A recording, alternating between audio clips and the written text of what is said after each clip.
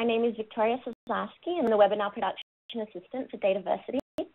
We thank you for joining today's DATAVERSITY webinar, Data Quality Engineering. This year's April edition is a monthly series called Data Ed Online with Dr. Peter Aiken, brought to partnership with Data Blueprint. Now the floor to Megan Jacobs, the webinar organizer from Data Blueprint, to introduce our speaker and today's webinar. Megan? Thanks, Victoria. Hello, everyone, and welcome. My name is Megan Jacobs, and I'm the webinar coordinator here at Data Blueprint. We are pleased that you have the time to join us for today's webinar on data quality engineering. As always, a big thank you goes out to DATAVERSITY for hosting us. We will get started in just a few moments to let you know about some housekeeping items and introduce your presenter. We have a 1-hour presentation followed by 30 minutes of Q&A. We'll answer as many questions as time allows, but feel free to submit questions as they come up throughout the session. For the top 2 most commonly asked questions, yes, you will receive an email with the links to download today's materials and any other information you request during the session within the next 2 business days. You can find us on Twitter, Facebook, and LinkedIn. We use the hashtag DataEd on Twitter, so if you're logged on, feel free to use it in your tweets and submit your questions and comments that way. I will keep the Twitter feed and will include answers to those questions in our post-session email. Now, let me introduce you to our presenter. Aiken is an internationally recognized data management thought leader. Many of you already know him or have seen him at conferences worldwide. He has more than 30 years of experience and has received many awards for his outstanding contributions to the profession. He is also the founding director of Data Blueprint. He has written dozens of articles and 8 books. The most recent is Monetizing Data Management. Peter is with more than 500 data management practices in 20 countries and consistently named as a top data management expert.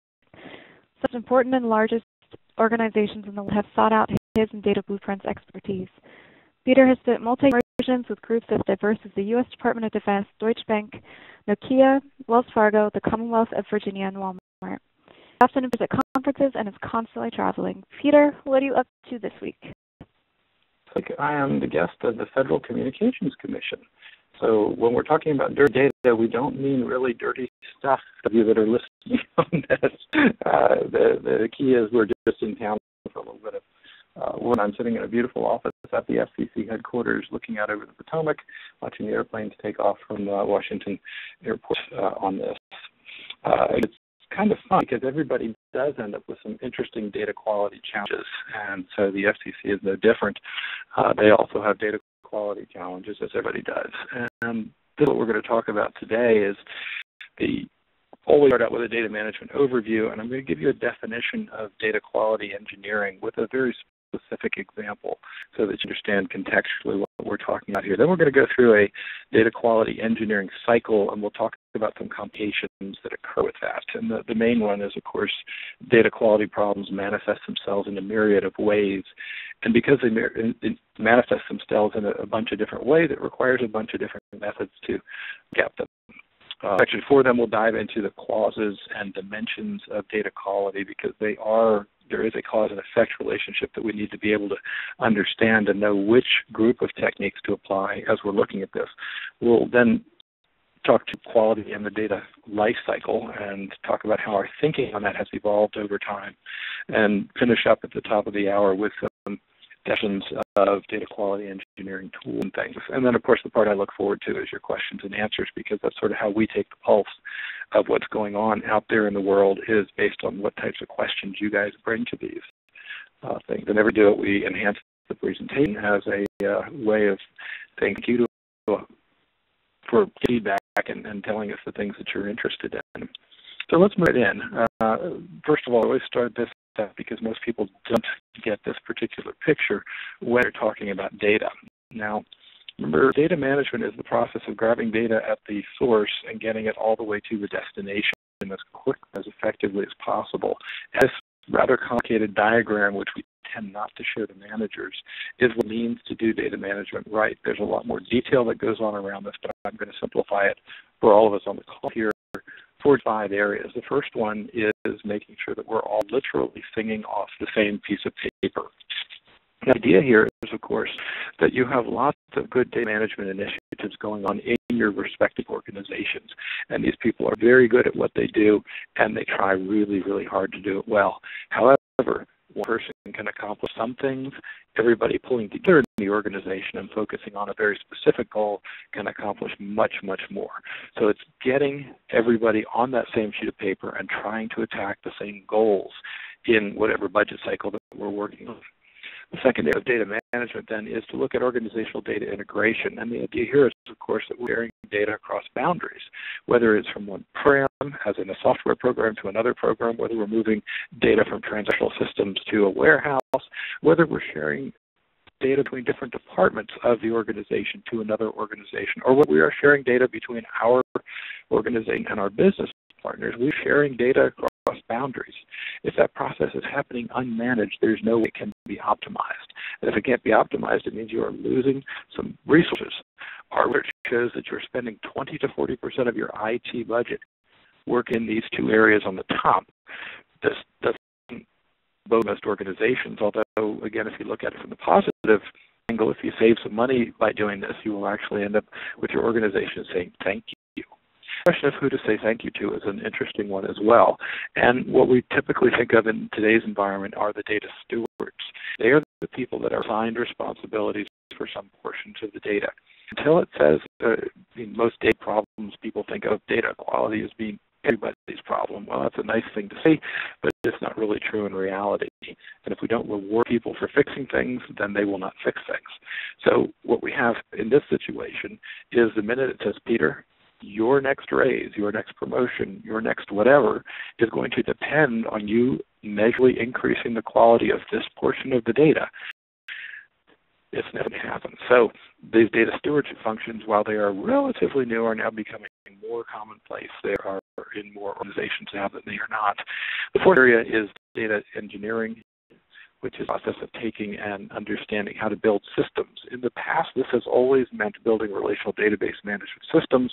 In today's environment, we have a lot of other things that we can bring in play, which are different data delivery systems, all kinds of other alternative portals, XML, different things that work in that. And finally, data systems, just like our automobile and transportation systems, need constant maintenance. If we don't maintain them, there is no ability to continue to deliver. They become out of tune, they become bloated, they become efficient.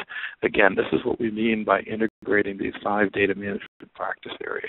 Another important concept as well, which is that most people think that data management is what goes in this green triangle here that I have on the screen. The triangle represents really, in our mind, the tip of the iceberg. We call these the silver bullet technologies, things like cloud, master data management, big, whatever it is that we're talking about. Unfortunately, though, these things are really just the tip of the iceberg, or we also talk about them in terms of Maslow's hierarchy of needs. If your food, clothing, and shelter needs are unmet, it is very unlikely that you will turn around and self-actualize at night. And data management is exactly the same way. Without the basic data management practices that I've taken off that previous chart and put on the bottom here, really the bottom of the iceberg, the part that most people don't appreciate, there's absolutely no way that you can succeed at the top within the parameters that most organizations have. The question from a lot of organizations after we explain this to them, well, I don't want to do that dumb part stuff. Can I just do the stuff in the green triangle? And the answer is absolutely yes. You can do it, but it will take longer, cost more, deliver less, and present greater risk to the organization than if instead you learn to all walk and run your way to the top of that process. So you are also familiar with the DAMA body knowledge, the DMBOK as we call it. Like it's analogous to the PMBOK, and it has in fact become the de facto standard for talking about this. And I have to tell you a funny little story on this because it's noted in my diagram here. The data quality piece is actually the last chapter in our DMBOK, and if there's one thing that we shouldn't have done was put data quality as the last chapter. You can see it right up there at 11 o'clock on your screen there talking about data quality management. And frankly, right now, the state of the DMBOK 2, the revision that we're working on, so that chapter is the last chapter. We're going to fix that because we simply can't let the data quality piece be last. It's just one of those ironic things that's hilarious for us to have put together. There are about 2,000 people worldwide who have passed our CDS PMP exam.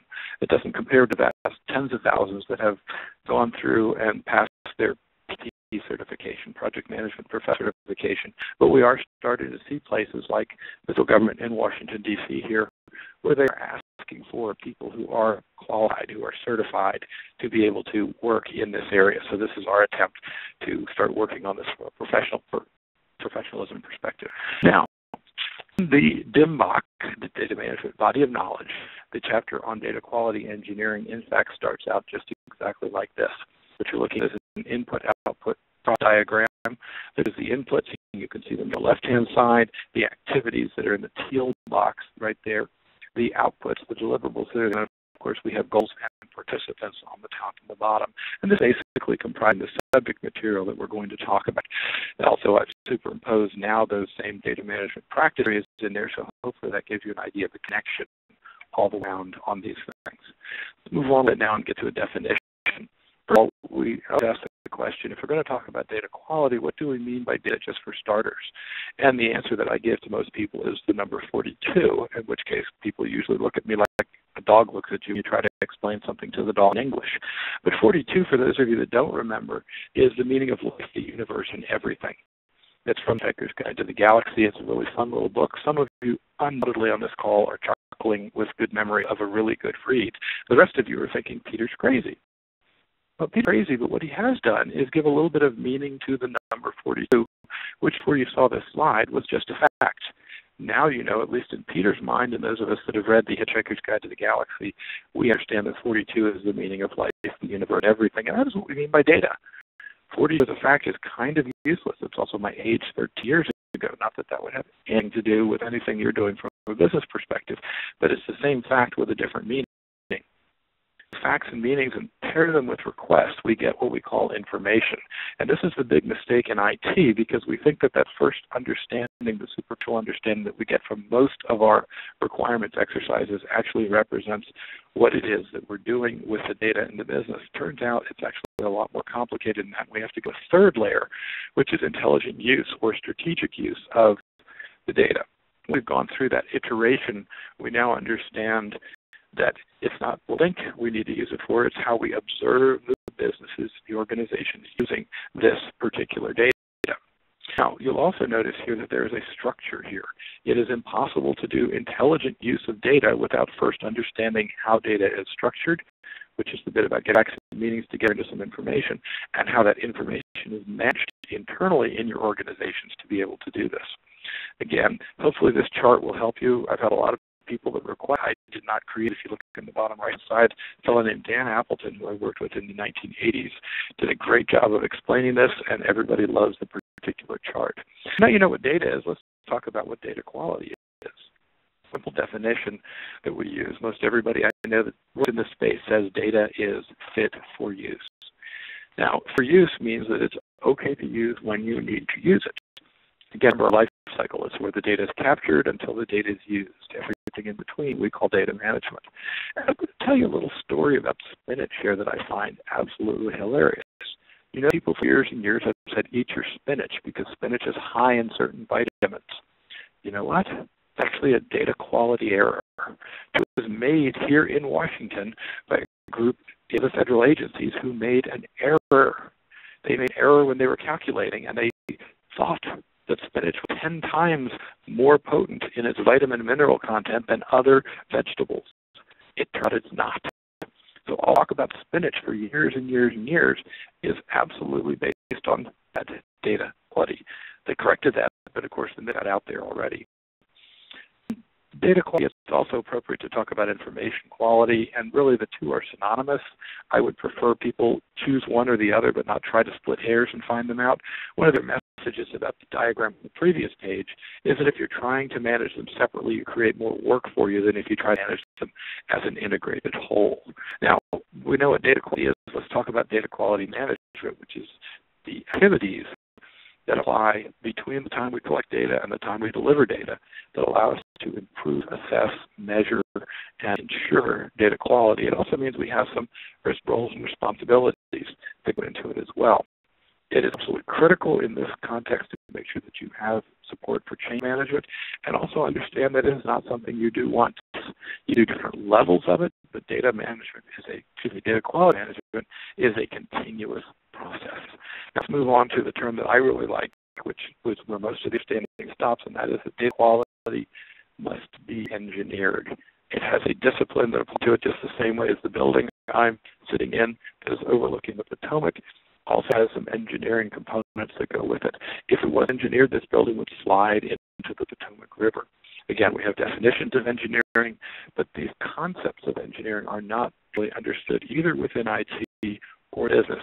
And that means our job as data quality engineers is a little bit harder. We have to do a little bit of education around this. Let me give you a very specific example on this. This is one that did across the river here for the Defense Logistics Agency. And the challenge that they had were that there were millions of SNs, or as non-government folks know them, SAUs, stock keep units, that were maintained in a catalog. They bring this system to a big ERP, and they needed to get the data out of this catalog, but they couldn't just export it because the data was stored. These millions of NSNs were stored in clear text content fields, blobs, if you will, that were out there. So they made a decision that they should manually approach this and have individuals sit down and go through each of the 2 million NSNs and SKUs to put this information out. Now, that would have extracted the information, however, it wouldn't help them with the structuring problem. The solution I want you to understand is, in this case, what we would now call text analytics. Many people are very fond of that particular term, and it's a very good term. We didn't call it that in those days. What we were really doing was converting this non-tabular data stored in the comments fields into tabular data that we could put back into the database and find it. And I was really proud of this, not because we saved the government $5 million. As a taxpayer, I'm, of course, all about saving the government money, but it was the first time, any time I had done this work, where we saved people a person-century of work. I'm going to show you this chart here, which is a little complicated. It's got a bunch of numbers on it, but I'm going to show you also figured out how to identify the point of diminishing returns where the problem ceased to be an engineering problem and could be turned back over to manual intervention. Numbers are pretty easy. We had the left-hand column constant. It was 2 of our data engineers' time working 20 hours a week on the problem. So that was a fixed cost. And the first week, we were pretty bad. We didn't match anything. Of course, this means we have to move into the expectations game because we don't want anybody to think we're going to solve the problem with the absolute first week we approach it. On the other hand, by week 4, we had identified 55% of the data needed to be extracted from this and been able to demonstrate that we could extract it. So after 4 weeks, we had solved half the problem, a little more than half of the problem. In addition to that, we'd also determined that some of the data in there was ignorable, and you can see that represents 12% of the problem, and we were then tracking our unmatched, what's left over. And you can see varying, it went up and down, which meant we were still fine-tuning our algorithms for data quality. Now, the question was, we had week 4 solved half the problem. When do we get to the point of diminishing returns? When can we identify specifically that we were getting less of it than we were going to put into it? And that's the point at which we wanted to stop. Turned out for us that was week 18. You can see that by week 18 we had actually gotten the unmatched problem down to 7.46%, 7.5% of the data was simply unrecognizable by our text planning algorithms. Our ignorable items, however, was very flat. We had gotten them to 22.6%. So we could ignore 1/5 of the problem right away, and you could see our proprietary improvement algorithm got to 70% of the problem. So if I can create 22% of the data and 70% that I can solve, my original problem here is much smaller than it was when I started out. For the lifetime of this project, we put a measure of 5 minutes on, just 10 minutes to clean. You can see we're going through all of these calculations here, but the important one is the one that's on the screen. The total person years were 93.6 person years. We then multiplied that by a general salary, came up with $5.5 million. And one of the things to do with these is to present this to management as a plan, and they say, oh, great, that's wonderful, it sounds like a good idea, but what's the most important number on this chart? It turns out the answer is 5 minutes. I don't need data quality engineers that can fix these problems in 5 minutes apiece. So if I double this from 5 minutes to 10 minutes, I have 2 person centuries and $10 million. If I triple it to 15 minutes, again, 3 person centuries, $15 million here. Now, I told you a very simple story, but I want to be careful and not leave you with misconceptions about this. And this is a wonderful source of one of those typical things that you see in the professional trade magazines where it says, hey, you can fix the problem. Data quality is an IT problem. The problem is with the source of the entry. A data warehouse will give you a single version of the truth. The new system will give you a single version of the truth. Standardization will eliminate these problems. All of these things are true, but they are not going to get to the root of the problem. And the reason for that is because data quality manifests itself in a number of different ways. You've all probably heard the apocryphal story about the blind people and the elephant. Somebody approaches the side of the elephant and says an elephant is a wall. Somebody else picks up the stick and says, no, it's a spear. Different people from different backgrounds correctly understand data quality in very, very different ways. But it's confusion, disputes, and very narrow perspectives on it, which means we can't see these challenges holistically within the organization. Remember, data is our sole non-depletable, non-degrading, durable strategic asset, and it needs to be measured and managed as such as well. The solution is, of course, data quality engineering that can help you get a more complete picture on this and help boundary communications on this. Our focus here is on allowing the form of the problem to guide the form of the solution to provide some means of decomposing the problem. It features a variety of tools for simplifying understanding of the system. It offers a set of strategies for evolving the design solution, provides criteria for evaluating the work. I won't read these, you can get the picture. But I'm going to ask you guys a question.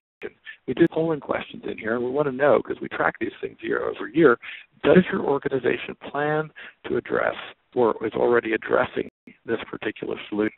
We'd like you to take just 30 seconds here and give us your feedback on this so we can help to orient our future programs around this. So if you take a minute and just sort of say, hey, did we get it this year? Did we get it last year? Will we do it next year? Or we hope to next year? We'd love to get this information out. Victoria, looks like I can vote on this one. Maybe I'll do that. Probably not a great idea on this. I'll leave the question up here. My phone ready, I'd play the Jeopardy theme music, but you guys know what that sounds like, so I won't do this well. We will pop the results up here, of course, as soon as we finish. Can't see the timer on this one. Are we at 30 seconds here? All right, it looks like we have all the results in. Let me get the results. Pop up here for us. Give me 1 second.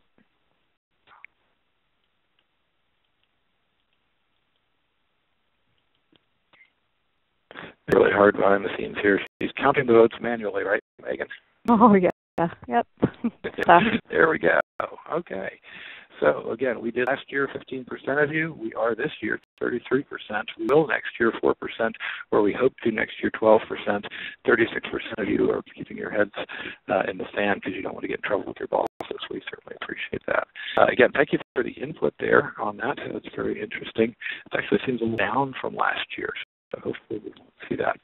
Another example of data quality, this is an absolutely infamous example, made the rounds in Japan, actually worldwide, in the financial community. There was this company called Mizuho Securities had a trade that they wanted to execute, and the trade was to sell one share for 600,000 yen. Yen, of course, come in many dollars, about 3,000 English pounds in this particular example. How the trader had a bad day and sold 600,000 shares of the stock JCOM for 1 yen. Of course, $350 million loss, and the in-house system didn't have limit checking. Data quality problem number one. The Tokyo Stock Exchange did not have limit checking. Now, limit checking would have prevented anybody from trying to sell a stock for as little as 1 yen, which you can tell from the math would have been a fraction of a penny on this. However, what they didn't also have was the ability to cancel the orders. So they tried to cancel the order. There was simply no way canceling the order. They were not able to do so, and the trading firm, in this case Mizuho Securities, absolutely ended up with the whole thing, eating it. Now, back to the trade magazines where people don't really get this stuff. So you see these articles again. Well, here's 4 ways to make your data sparkle, right? Prioritize the task.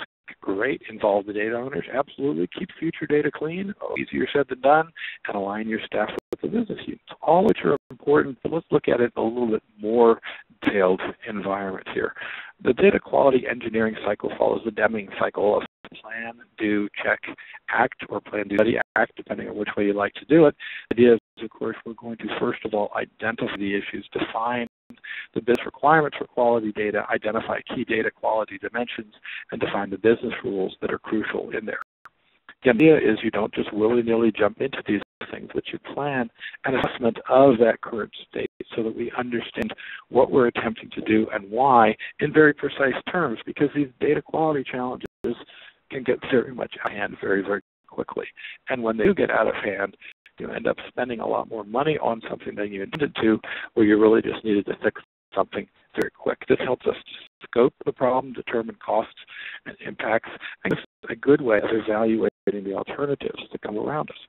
As we debate or plan this thing, we then go in and use a series of data quality tools that we'll talk about at the end of the year to inspect and monitor, find out what's happening there. But we can't do just the data. We also have to be holistic about it and find out what are the processes that are causing the data to, in fact, become incorrect on their way in. If we don't understand those, there's not a chance we'll ever do anything other than continue to bail water out of a canoe full of leaky water.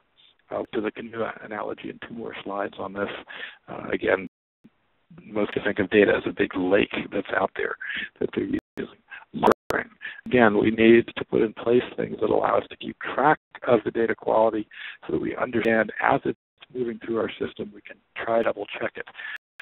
We're very successful in our processes of helping organizations maintain better quality data, which helps provide them better fuel for their economic engines to go in. And once we've identified what these problems are, we have to act not just on the data quality portion of it, but with the process re-engineering pieces as well as any management, education, and other types of issues that come into play. Now, these concepts, as I mentioned before, and I want to give full credit here to our good friend Tom Redman, who's the person, as far as we know, that came up with this analogy of lake. Data is, in fact, a lake in many organizations, and while there are maybe water problems in the lake, in many cases it's more effective to go upstream and find the source of the pollution than it is to continue to correct them at the lake. All data does not have to be perfect.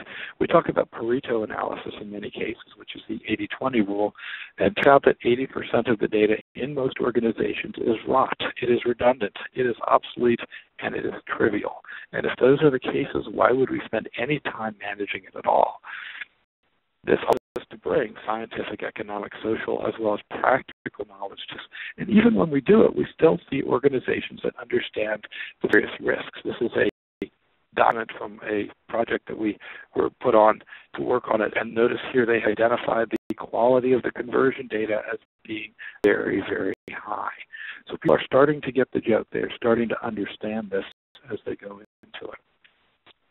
Now, let's move on a little bit to causes and dimensions here. The real key for this is that there are 2 distinct activities to support this.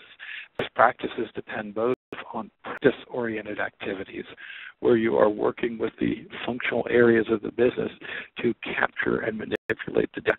But another source of hidden problems, and if I hadn't already used the iceberg analogy, I would use it here as well, there are structure-oriented activities. If you do not understand this, you are missing an enormous part of what goes on in data quality. Quality data can only come as a result of both of these. Let's take a look really quickly. Practice-oriented activities here, focusing on the quality of the data values. They're looking at things like edit masking, wound checking of the input data, CRC checking, make sure you have a complete map that has come across to you on this. Now, again, let me just dive for an example. We have some organizations where they have input data quality, and instead of having a well-engineered input system, what they have instead is a free-form text box. One of our favorite things that we observe in many organizations is that they'll put a new system, and then they'll say, okay, now we're going to open it up to the users and ask the users to update their own data. That's probably the fastest way of getting to good quality data. Doesn't it seem reasonable? It absolutely does, but measurement after measurement after measurement, and yes, I'm pounding the table here, shows us that when you open up and tell people to update their own data, the data is of lower quality. It's generally not a very good idea to do this. It allows imprecise, incorrect data to be in this. I found an example last night that I was just fascinated with. To somebody about Medicare, Medicaid data, which is my colleague Tchaikovsky before class. He's a very, very interesting person in the world, in the healthcare world. And he told me a story that in Richmond, Virginia, there are 3 women with the name Mary Washington who were born on the exact same day. Now, most of the time when people look at this, they say, well, there can't possibly be 3 people in the city that have the same birthday. But you know what? Statistically, it bears out, in fact, quite well that a metropolitan area of about 2 million people would have 3 women with the same name who were born on the exact same day. Help each other now because, of course, Medicare and Medicaid keep calling them up saying, hey, you're diabetes. And they go, no, it's the other Mary Washington who is trying to do this.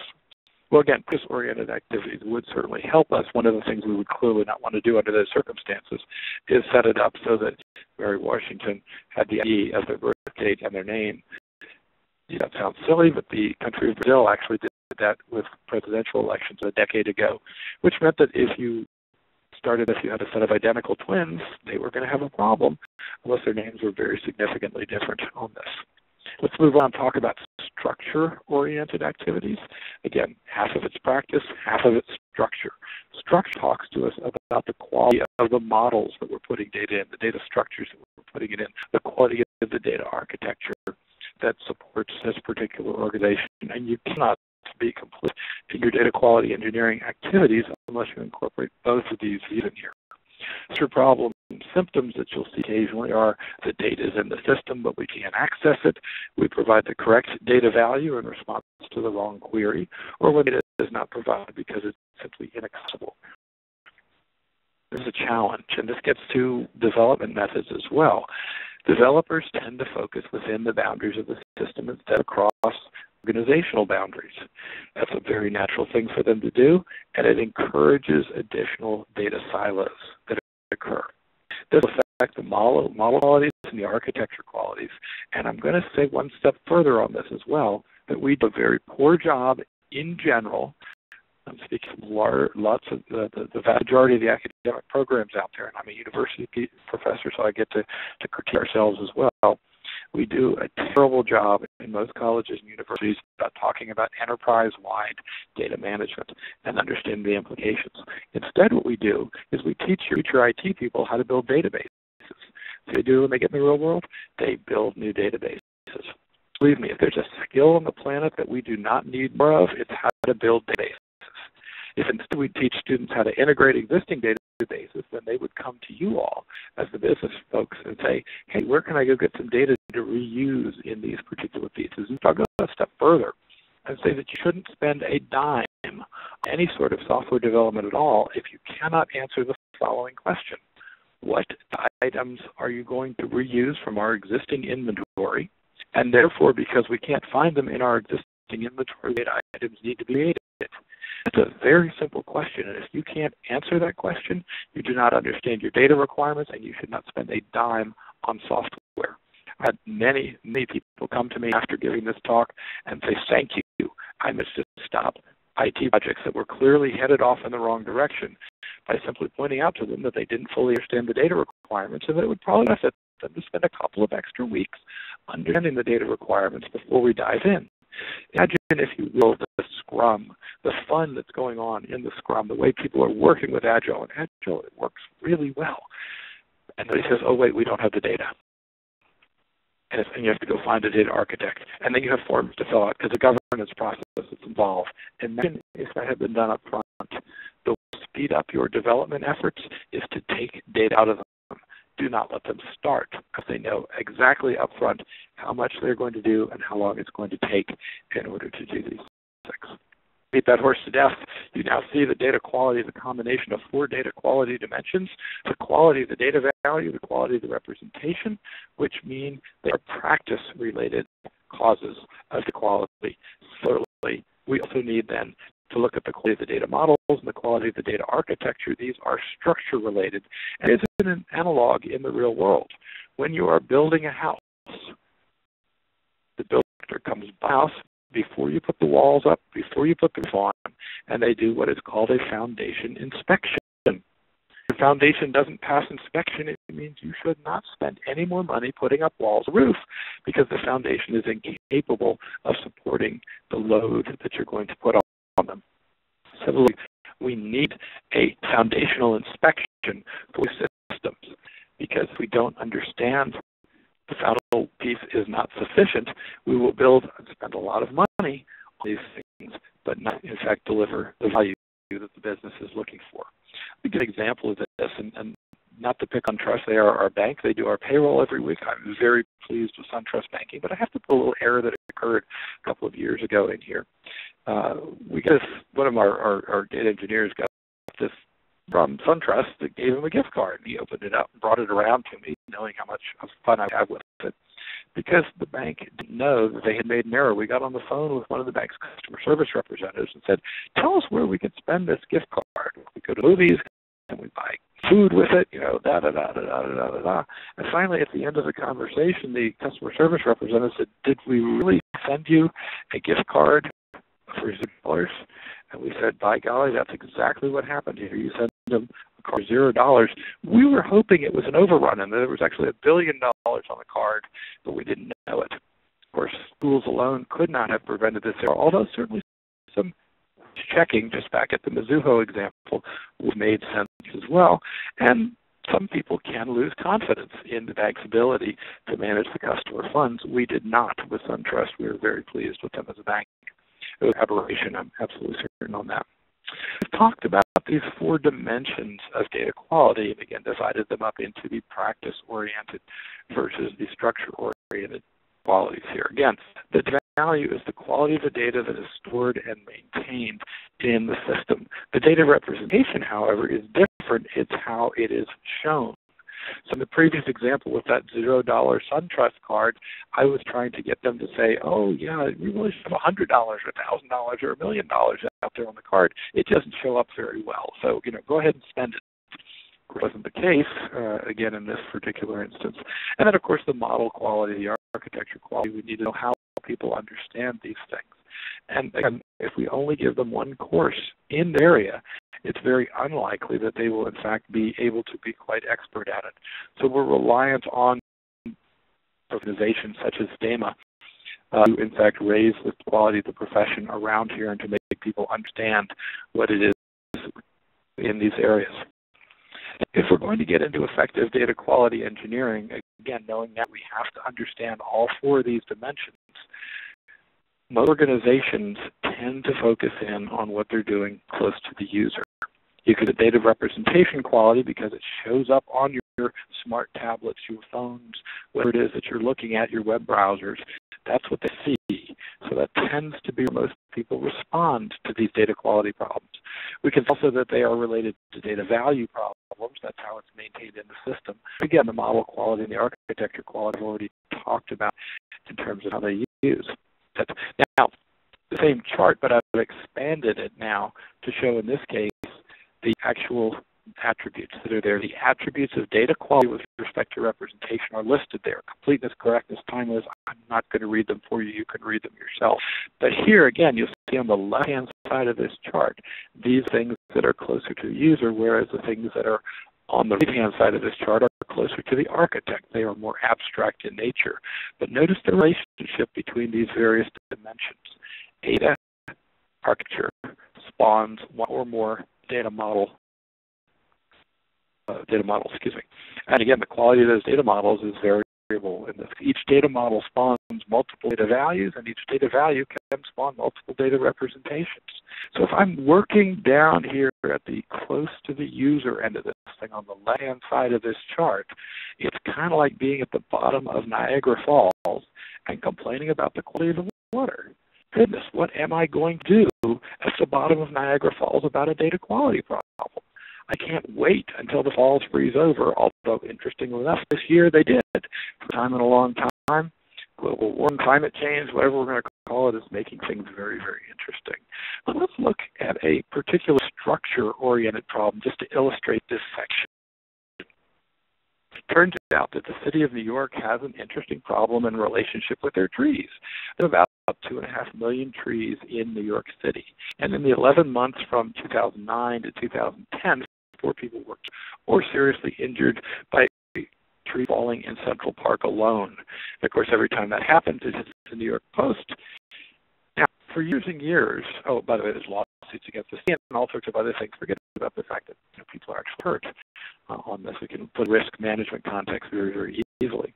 Now, the belief, the arborists, the people who work with these, believe that pruning and other maintaining these trees can keep them healthier and make them more likely to withstand storm, wind, et cetera, decreasing the likelihood of damages. Until recently, they had no data to back it up. They took a big data approach to it, interestingly enough, and they called it the big tree problem, which was good. The thing was, pruning the trees in a year reduced the number of hazardous tree conditions in the following year. And the answer to that question was, we can't answer the question, because they had lots and lots of data, but they had data that was structured incorrectly. The pruning data was recorded by block.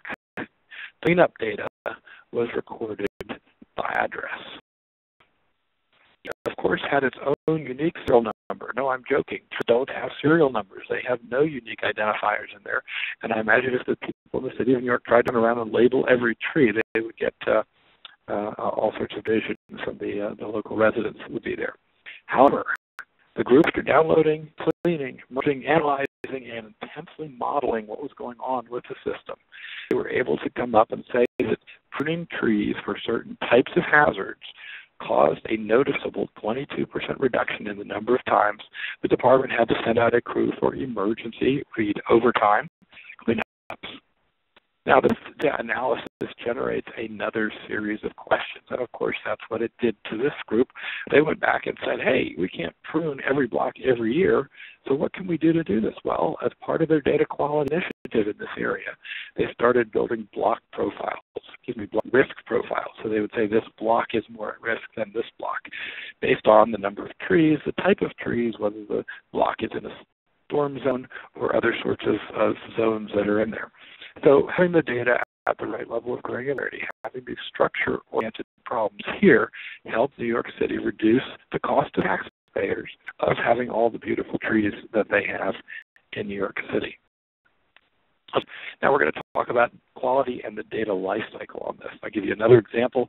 This is from my own bank. The letter from my bank comes in and says, by the way, notice it is undated, which is a little just for starters. And you look real carefully at that letter, you'll see it actually looks kind of wrinkly. And the reason for that is because I took the letter and I crumpled it up and threw it away. I said, I am not a Bank One customer. I'm a Bank One envelope. However, when I open the mail, notice it says, by the way, you may have heard about a recent merger between Bank One and JP Morgan Chase. I actually hadn't, which is why I threw the letter away in the first place.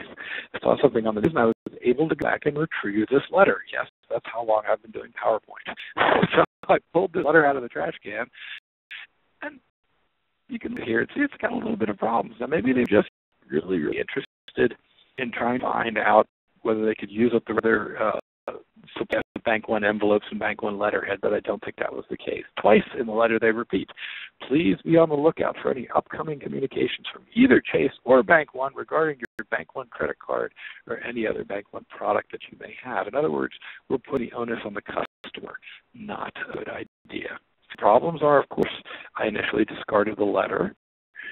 I'm not happy about reading it. That seems to me that it's a burden on the customers to say, hey, we're merging and we're going to our name right now.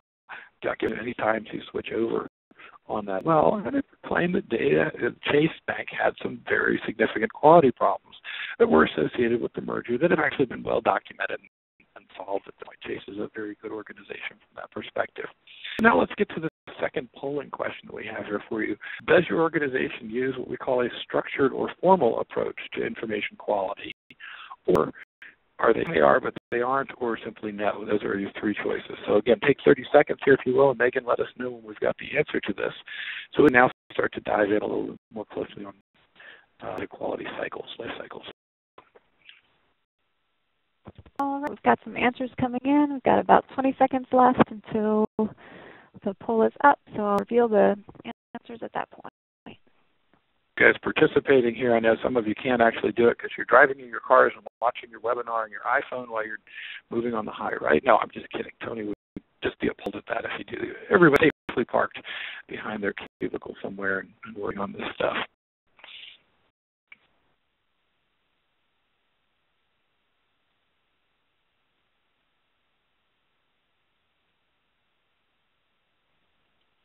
Don't let that air happen. Yeah. All right. We're really still here, honest. Here and there we are. You should be able to see them now. About 20% of you say that you're working in a structured environment. That really mirrors our findings as well.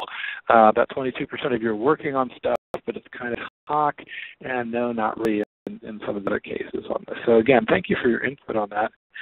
Let's move on and dive into the data quality cycle. Now, I mentioned Tom Redmond before. Tom is notable for a number of things. He's the first person to use the term data-driven, first person to get Harvard Business School review to start talking about, specifically talking about data and data quality things, and he's just done some wonderful work there. This is his original concept, his book on data quality, and it seems natural. Data acquisition cycles, and then you have a storage component, and you have some data usage cycles. But upon reflection, we've discovered that it's really a little bit more complicated than that. I'm going to give you our updated model on this and finish it off in a way that I think will taste a little better for you, because this is kind of complex. First of all, before you can create data, you have to create metadata.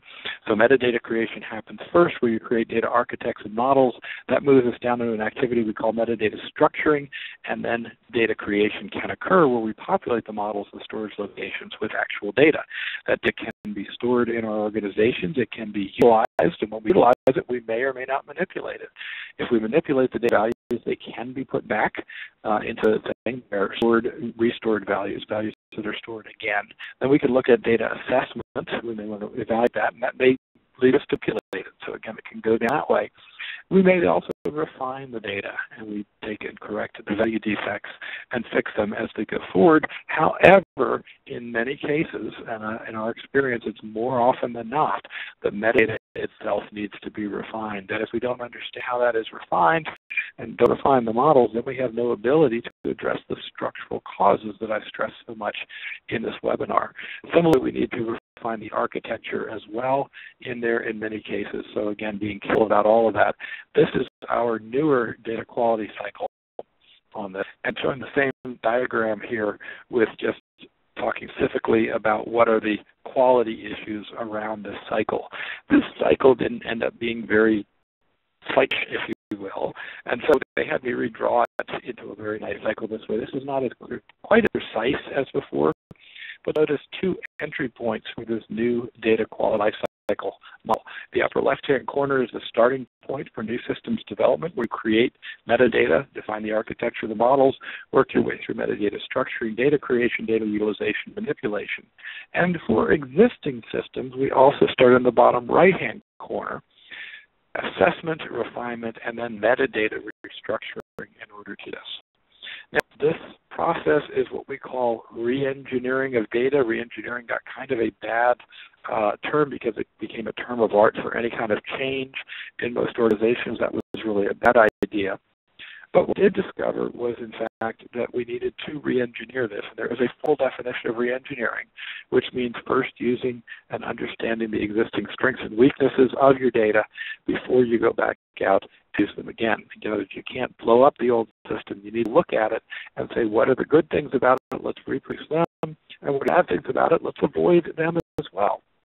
This is by data re-engineering, by first reverse engineering the data and understanding it thoroughly before we go back out and put new systems in place. And there'll probably be some questions about that. We'll happily take them at the top of the hour, which we are 10 away from as we move on. So let's get to our third polling question. Do you use meta models, modeling tools, or profiling to support your information quality efforts? Just trying to get an idea of the penetration of these tools. The vendors in general, I'm not sure why I have a copy of a person drinking. Do that one? I believe you do.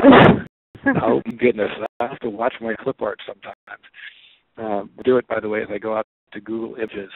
While you guys are filming this, I'll tell you this. We will go to Google Images and type in the keywords that are on here. So I probably put in something like information quality, got this guy drinking back. And so that's clever. What do we got in the way of responses, Megan? Right, they're still coming in. We've got about 1 second left. Looks like we're Peter, I choosing hear A. you. Yeah, that's right, exactly. So let me get the poll results up for you. Let's see. In just a second. You could say if you wanted. It's a simple question again. Oh, okay. So still, 33% of you are using tools, which is great. We don't know about 30%, and a third of you are not quite using tools yet. So let's dive in and look specifically at the tool sets that we have in this area. I have to tell you that the key to this was work that we did when I was at the Pentagon in the early 90s. We funded some research that went in to develop the basic algorithms around data profiling. Just because we had done a study at the Department of Defense that said we have some quality problems, as do most organizations, but the DoD was spending a lot more money than most organizations to do this. So the work was done by a PhD out of Columbia named Dina Bitton. She's a wonderful colleague. We owe a vote of gratitude for helping to develop this particular approach. Notice I'm showing on the chart here that you could do this in top down or bottom up, or if you want to do both of them, that's great. Top down, of course, comes management. The bottom up comes from you all who are the people who are really concerned with the data in there on this. It's easier to do it in top down because you have a lot of management support in order to do this, but many times you start out with bottom up in order to do it. Now, what we want to do is look at measures that are around this strategy. Again, finding a vision of the organization. Don't try to be comprehensive. Again, an aspect of the business, one sort of critical in terms of its impact. And let's evaluate the data-dependent elements to create the processes that are associated with it. Remember, you can't look at just the data. You have to look at how the data gets to these systems. You need to be able to list any associated data requirements that are there, which people probably know about as they're inputting the data. And then you want to associate that dimension of data quality, which will preclude and include certain specific approaches to do this. We want to guide the process for measuring conformance and specify some sort of acceptability threshold. And I'll tell you a little quick story here about a hospital in the middle part of the country whose director came down and called an all-hands meeting and said, everybody, hey, you guys, we're going to do some really interesting work here at this hospital. We're going to do knee surgery. And you guys have been doing so much knee surgery that it's just phenomenal. We're going to have tons of things. We'll be the knee surgery capital of the Midwest on this. And left the room. Physicians in the room kind of looked around and said, I'm not doing that much knee surgery. Are you doing knee surgery? No, I'm not doing much knee surgery either. I wonder where the information came from. Well, guess what? The default hospital admission code was knee surgery. Oh my goodness. Here's a very smart administrator who looked at the data that they were doing and said, we're doing so much knee surgery, we need to expand our efforts. Not realizing at all that this was a practice issue that could have been corrected very simply by allowing no default, the default entry code to the hospital, forcing people to pick something on the list and probably providing higher quality data as a part of this. Now, what we're looking is evaluating the various data quality service levels, and it's okay to speak in formal terms here and to use service level agreements on this. You can set these things up. They can start to be put in as to whether these things are correct or not. If you just say the data sucks, and I was working with a good friend of mine this week who works at DMAS down in Richmond, and her story was very, very nice. She said, well, when I got here, they told me this data sucked. And I said, what does data sucking mean? And they said, I don't know. Our users don't like it. They tell us it sucks. So she went in and measured it and found out their data was only 2% in error. It went from the data sucks to the data is 2% wrong. And 2%, they can now make a business case as to whether they should, in fact, fix it or not. Again, you can put together the picture that you need to do here. If I've got an agreement in place, we can measure to that agreement. If we're not reaching our agreement, we can decide whether we need to relax our standards on this or whether, in fact, we need to go on and increase the effort that's being put into these areas. Excuse me. Again, measuring and monitoring the data quality. We can look at it from the context of business rules. We can apply the granularity to data element values, instances or records, or to the data set as a whole in order to do this. Excuse me. Sorry about coughing towards you guys. So here's our overview of data quality tools. They really fall into 4 categories: analysis, cleansing tools, enhancement tools, monitoring tools. And the principal technologies are profiling, parsing standardization. I've already given you a parsing example on this. Data transformation, identity matching, and resolution, which turns out to be a huge component of big data. So as you're looking at that, we'll probably get around to doing a big data and quality webinar in one of these days. On enhancement and reporting of the data. Let's look at the data profiling. First of all, here again, these are the algorithms I described to you earlier on which most tools are based. You can take these tools and look at any structured set of data and come away with a logical third normal form of the model, which gives you an understanding of what the structure should be, and you can compare the structure that is and decide what is the right structure. In addition to that, of course, you can look at various values. If you're not familiar with these tools, they are working out. They're often called discovery or data analysis tools. If you're a SAS programmer, think of ProcFreak on steroids. Really good ways of describing this, or just using some of the functions of Excel and a pivot table. By the way, you do not need to spend a lot of money on these tools. Again, Excel will do a tremendous job for you if you're able to do this. Even down to the iPad implementation of Excel, which is a really beautiful piece of work. Congrats to Microsoft. Sorry you blew it on PowerPoint and Word, but the Excel port to the iPad is a really nice process here. So again, we can understand the contextual, the semantic layers. We can actually do different types of modeling with it and understand it so that we now can factual information about our profiling tools. And one of our favorite tools here is a company called Global IDs that does everything that you see here actually in this in terms of how it does. And interestingly enough, the company has put together using a big data technology. So we're using big data to apply to data solutions, which I just love. One of my favorite tools that we do on Tech Fridays, the data blueprint here. Second tool is the parsing and standardization components. This is the idea that we're trying to get to things where we understand which of these things doesn't belong in this list, right?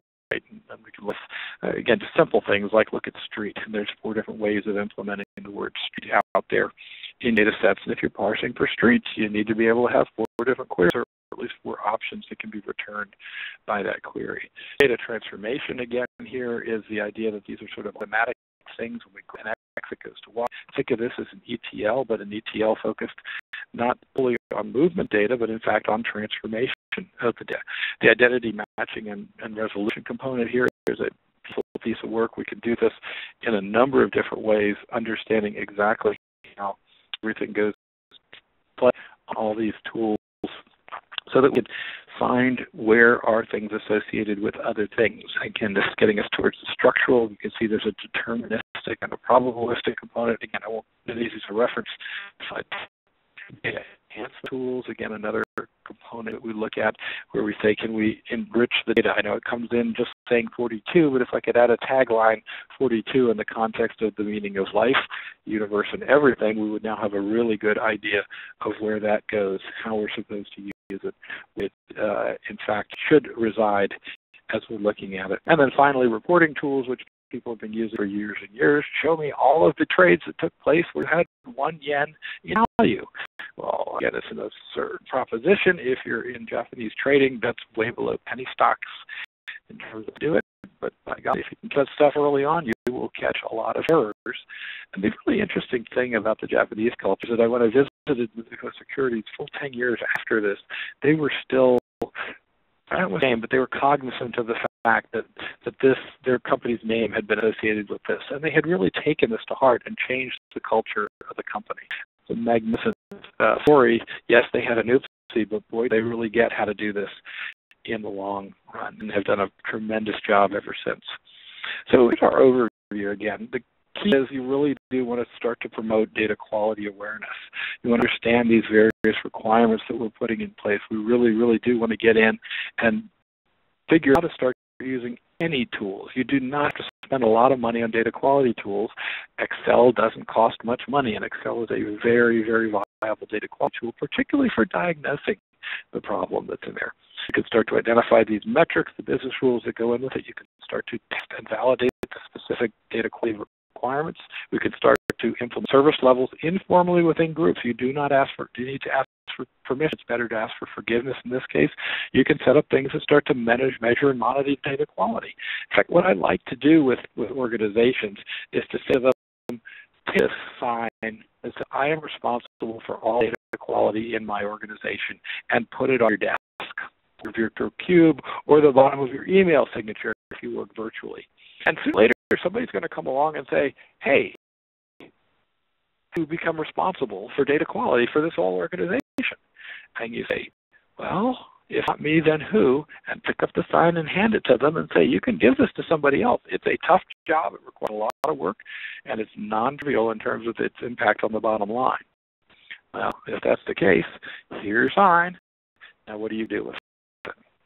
So back at the top of the hour here, again, data quality engineering is a process to understand how we are going to apply an engineering discipline to the process of improving our organization's data quality in this. And now we get to the part of the program that I really enjoy a lot, which are the questions and answers. Meg, back over to you. Thanks. That was a great presentation. It's time for a Q&A, time for you to ask your questions. So just click on the Q&A window feature at the top of your screen. You should be able to submit your questions through that Q&A window. And we've had a few come in already, so we can jump right in. This question is, how would you counter Mr. Scott Ambler's contention that we data people are nothing but obstacles to flowing out application systems as Thank you. Yes, and quickly as programmers won't want. First of all, I don't think they're quoting Scott correctly on that. Scott has presented at our conferences in the past. He is a wonderful speaker, and if you have not had a chance to go see him, I do think that he understands data a lot more than the question implies there. But he is correct about one aspect of things, and that is that if we simply sit around and whine about what's wrong instead of actually trying to do something about it, that will not work. I'm literally, again, across the river from the Pentagon, where I worked for a number of years on data quality problems for the Department of Defense.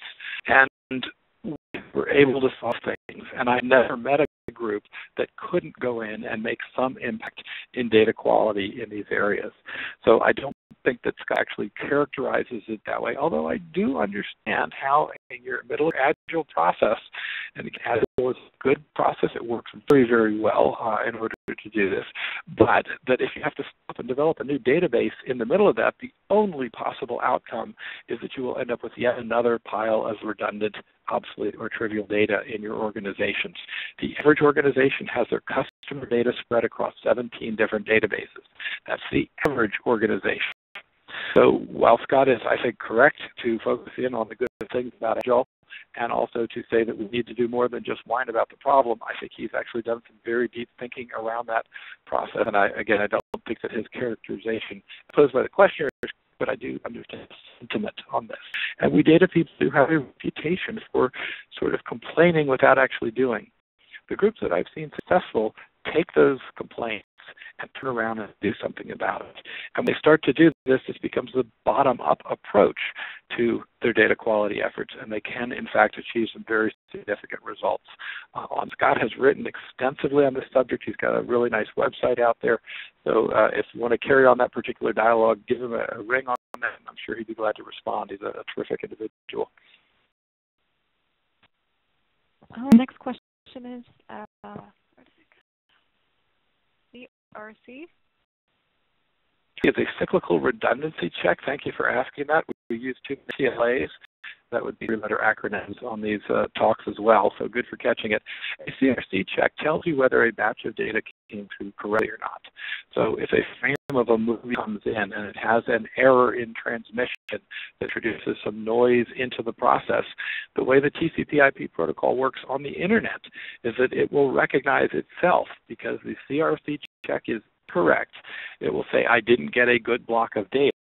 And what you will see, that block of data will be retransmitted from the last hop to the present hop. That's not the only use for CRC data, but that's how it works on the internet in order to do that. By the way, the internet actually mirrors the way the physical world works in many, many ways. There's a terrific book by Dawkins called The Gene where he talks about this issue entirely in there. It's a fascinating, fascinating world. That would get too esoteric for us, but yes, very definitely.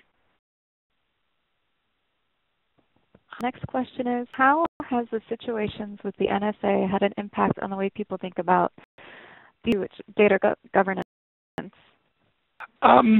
I think a couple of different things go into that question. It's a really good question. Of course, talking here as I am in Washington, it's a question that's on a lot of people's minds. So let me give two perspectives. First of all, the word metadata has now come into common use.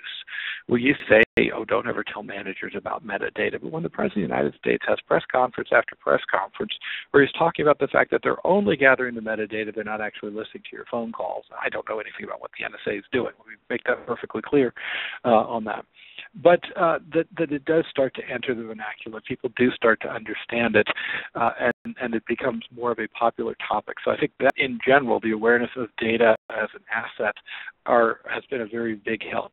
Let me talk about another aspect of the Snowden thing that many of you may not be aware of, though, and that is that Glenn Greenwald and some of the others who, in fact, talked to him about this, talk about the way he established his credibility. Because you can imagine just getting a call out of the blue and this guy says, hey, I've got some secret stuff from some places inside the federal government that they don't want to know about, and I'd like to give it to you and become a whistleblower in that sense. They said he had given them a series of flash drives that were unbelievably well organized, that there's absolute taxonomy of the information that he had organized and carefully, I'm going to use the word curated because it's an absolutely appropriate term for what he had done.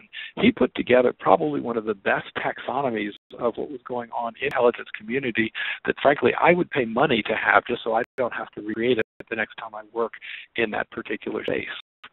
How he established it. Greenwald said that when he would go down a directory and it say, this is about subject X, and subject X has 3 components, X1, X2, and X3, and when I go down into X1, there are 7 components of X1. And again, they're all laid out methodically, carefully, and correctly from a metadata perspective. And Greenwald said there was absolutely no question at all that this guy had the information that he was claiming to have, and B, that it was really, really significant stuff. As we all know, that it's now taking an effect on this. Now let's take another part of it, though, which is to say if the NSA is monitoring metadata phone calls, and they've pretty much admitted that they have aspects of that they're doing. And alone my phone call, I loan my telephone to Megan, that could be a thing that might actually be hazardous to Megan's health.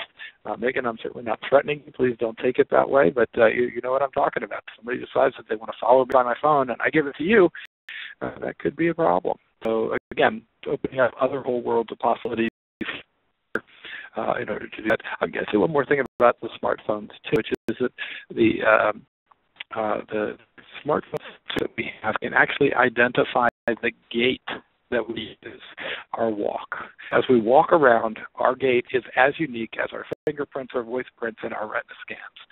And this is really the basis for wearable computing. Everybody keeps talking about iWatches and things like that, which are good things, and we look forward to the technology developments that come out there. But more importantly, when I can actually have something that says, I know that it is on Peter's wrist, it means authentication is going to become a much easier task, and it will become less onerous. We won't need these 64-character passwords that we have to put in place, and then, of course, right there, which defeats the whole purpose of security. And by the way, quality security has huge implications. If your customer data is in 17 places, how would Target secure it? I'm not saying Target had their data in 17 places, but they clearly missed out on the fact that their main customer database, which is awful data on their best customers, was leaking out. It'd be kind of like coming home at night and seeing that you had a gas tank. Well, then the gas tank's empty by the next morning. Of course, it wasn't really a matter of emptying the database. They didn't erase the old customer data. But still, it was a very, very, very large volume of data that kind of leaked out through the air conditioning ducts, if you will, in Target. I'm really sorry to see that their CIO took the hit on that one. Somebody, was bound to have their cut off on it, but I don't know that the CIO would have been the person to blame for that particular instance in there. Forget the topic. What's the next question, Megan? I had someone asking about who the author was that you were talking about from the Harvard Business School, or the book that you were talking about. Yes, absolutely. Tom Redmond is a friend and colleague. You can see his profile on our website out there at datablueprint.com. Tom has been a wonderful friend for many years and actually was inspirational in terms of getting people to thing about this. So the original book here was Levitin and Redmond in 1993. If you Google that, it'll come up. But Tom has a much better book on that topic, which is called Data Driven. And in fact, Tony, if I remember a couple of weeks ago, Tom had a really nice talk on this particular webinar channel, and it was very nice to answer that question. He's a great speaker. The next question is, how to reconcile agile development approach with need for design analysis, which has its own life cycle and not agile most of the cases? Oh, glad somebody asked that question. So we've been perpetuating a fiction in the academic community here for many, many years. And the fiction is simply that data and software can be developed at the same time. It's absolutely incorrect. It can't be done. It never should be attempted in the first place. The only time it can work is when your data doesn't cross the boundaries of the existing system. So I'm going to show presentations here and pull up another chart just to illustrate this process. I hope I can do fast enough so that you guys don't get bored in the process. But we'll be sure to include this in the as we get them out there. So hold on while I visually disturb you guys by flipping through 1,000 slides here real quickly, and let me find the one that I'm looking for. Getting close to it. There we go. So key, of course, the question is, how do we reconcile the fact that we teach everybody in college and university who takes IT courses that data and process can be developed at the same time using the same cycle? It is wrong. It never existed in the first place. The only reason it was written that way is because somebody grabbed an article that was incorrect and reproduced it. And that happens a lot in the academic world. It's a problem. When we are developing systems, we are fundamentally working with an activity that creates things. And when we create, we identified a business gap, a capability that the business doesn't have that we'd like the organization to have. So we create that capability. That is the fundamental focus of systems development. Data doesn't work that way. Data persists. Data evolves. Data is measured in years. System development activities are measured in 2-week sprints in some organizations. They are fundamentally incompatible. The only possible result of following a simultaneous development of data and software, unless data doesn't go in the system boundaries, is that you will create more disparate piles of data. Data evolution is separate from Excel 2 and must precede system development lifecycle activities. If you do anything different, you end up with a mess, and that's what we've been doing, in fact, looking at the mess. So I'm going to grab that slide and put it in here. Since the question came up, I'll stick in the appendix of these slides so you guys can have a copy of it. That answered the question. It's a little bit strong, but we do need to recognize that if we continue to teach people the wrong things, they will continue to try and go out and do what we teach them, which in this case turns out to be absolutely wrong. Some other reference material in here, by the way, just so that you all know, there's recommended readings. I've got the full editions of the data quality dimensions and things that are in here as well. So please use this as a reference text for you. Again, data quality dimensions, data value, representations, model qualities, architecture qualities, etc. So it's all in this particular deck. Next question. All right, this question is, what would you say is the largest roadblock to data quality? Wow, an interesting question. I think that the largest roadblock to data quality is the fundamental perception that IT is responsible for data quality. And it really isn't. Data quality is not an IT function, it's a business function. IT is not capable or situated to put value when things are wrong on bad quality data. IT is not able to understand how to do this because we've taught them correctly for years and years. And finally, IT is correctly that all of IT projects be managed as a project. Data is not a project. It persists. Projects have a beginning and an end.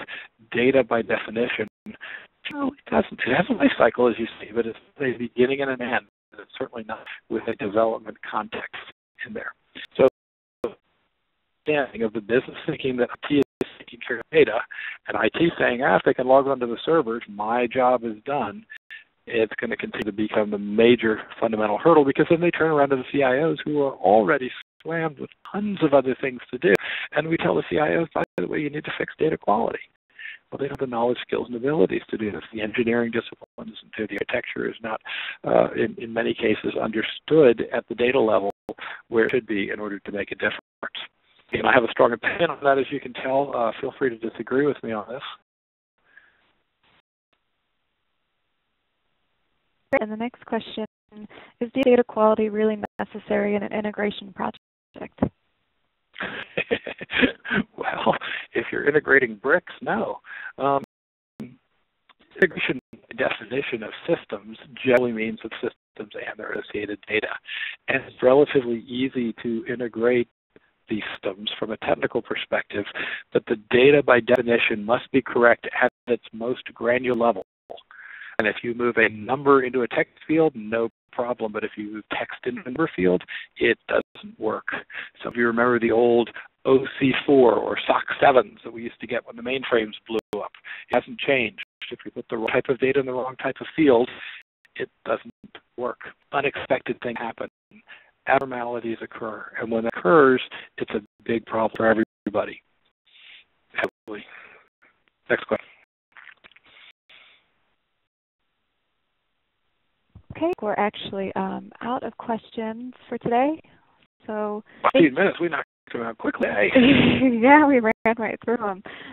Thank you, everyone, for participating in today's event. We hope that you've enjoyed it. Thanks again, DATAVERSITY, for hosting us. Once again, you will receive today's materials within the next 2 business days. Our webinar next month will be Data Architecture Requirements. Hopefully, you'll be able to join us for that as well. As always, feel free to contact us if you have any questions. Thanks, everyone, and have a great day. So let's not forget, too, a bunch of us are going to be meeting in Austin at the end of this month at Enterprise Data World, where Louis Brewer, business partner, and I will be talking about developing a data-centric strategy and roadmap, along with, gosh, how many other presentations do we have on it?